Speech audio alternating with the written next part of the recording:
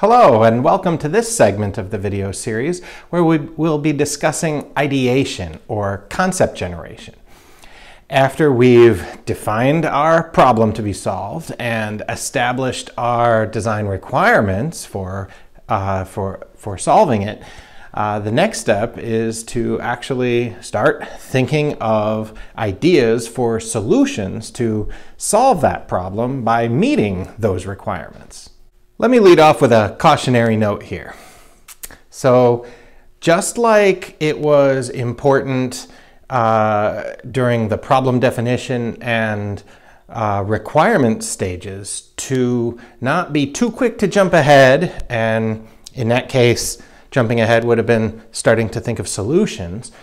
Likewise here, when we're first starting to think of ideas for solutions, we need to not be too quick to start judging those ideas. There will indeed come a time for that, notably when we get to concept evaluation, which will be discussed in a subsequent segment, and to some extent even during the ideation process in a more informal way, as we at some point have to make some judgments on the fly as to which ideas to flesh out further and so on.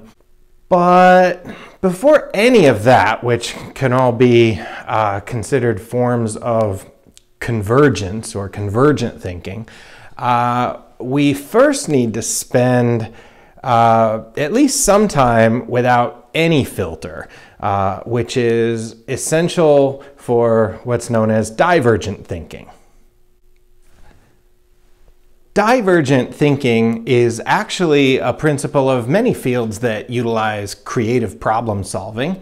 The concept of divergent thinking is basically to seek numerous ideas that are each as different from each other as possible. With this, we should intentionally allow ourselves space to tentatively entertain ideas that may seem or even truly be absurd. Now, the point of that is not necessarily that we believe the most absurd ideas are going to prove viable, although that can happen.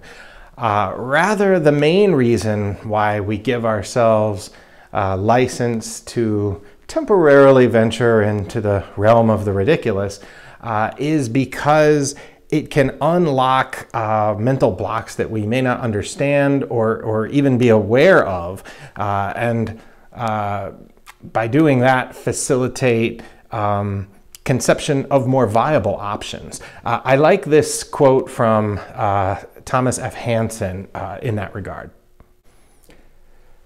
The purpose of uninhibited brainstorming is not necessarily to find a solution, but to break up established thought patterns that may be inhibiting creativity.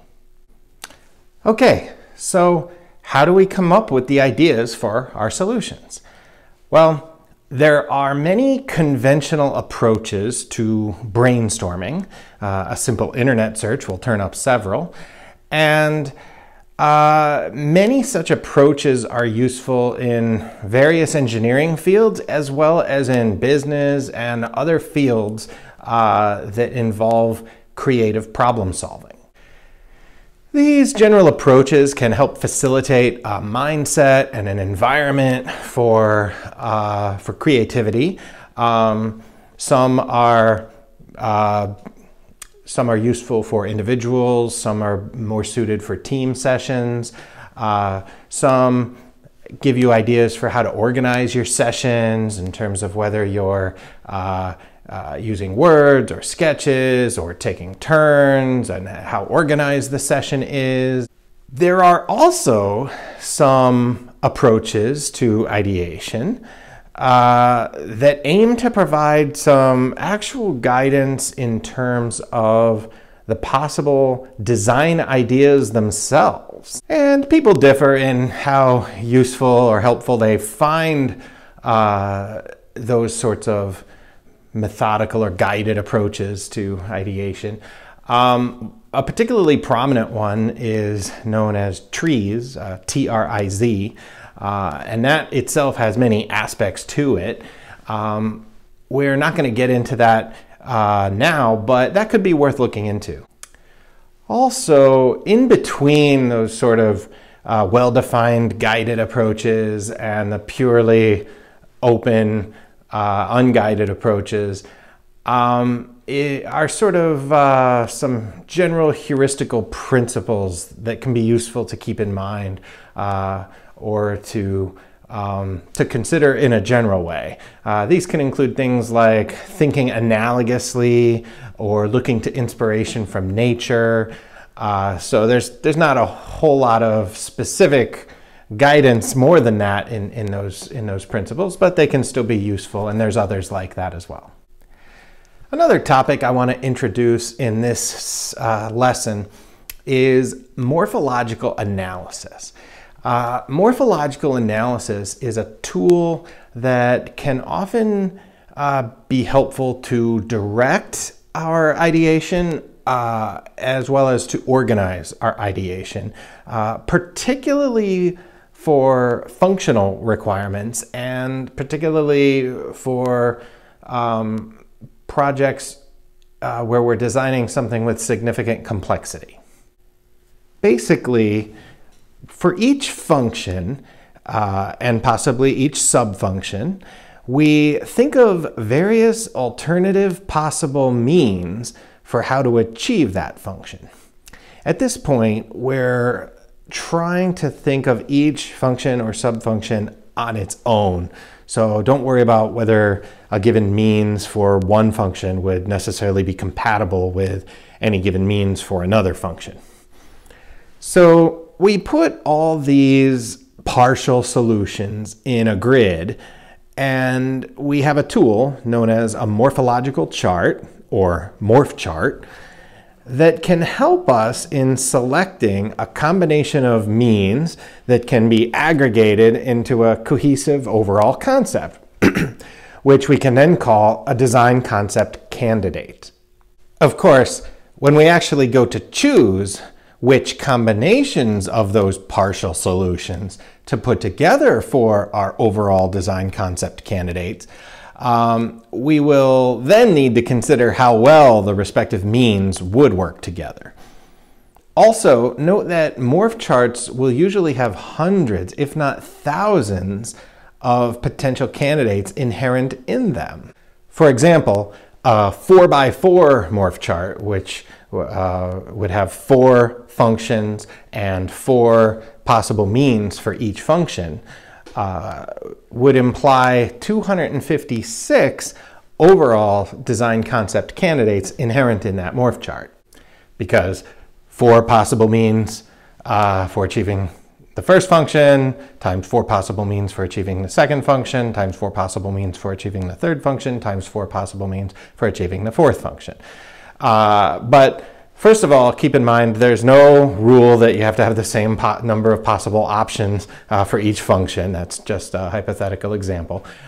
Secondly, keep in mind that many, if not the vast majority, of those possible overall candidates may be readily infeasible. They may not even be worth giving serious thought to. But even if you could rule out 90–95%, that could still leave several candidates that are potentially viable. Some of those may be more closely related to each other than others. Some may have 3 functions in common and only differ on the 4th function. Others may involve different means for every function and various possibilities in between. But the point is, when selecting possible combinations of partial solutions to get an overall concept candidate, we do need to consider the totality of the hypothetical concept and how well different means would work together if chosen. And what I'm talking about here in terms of thinking about which of the hundreds or thousands of possible candidates are worth further consideration. This gets into some of that informal, on-the-fly types of judgments that I talked about earlier that does become necessary even within the ideation process as a practical matter. And then in a more structured way, when you get to concept evaluation, which in most cases is a necessary step before going further in the development of a concept. And by the way, that subsequent development that we'll get to, which can include often detailed design and prototyping, as well as these aspects of ideation where you're coming up with an overall, one or more overall design concept candidates. Those are all known as the synthesis aspects of the engineering design process. And so in our next segment, we're going to kind of continue talking about the synthesis. So we'll pick up next time talking about further development of these, whatever concept or concepts you choose to develop further. And then we're going to back up and talk about evaluation. And the first kind of evaluation we're going to talk about is concept evaluation. So it's a bit out of sequence because I'm grouping the synthesis aspects together, but just keep in mind that in most cases, between coming up with concept candidates and developing one or more of those concepts further, such as through detailed design and prototyping, there will usually be some structured form of concept evaluation inserted between there. So see you next time when we'll discuss further development of your chosen concept candidates.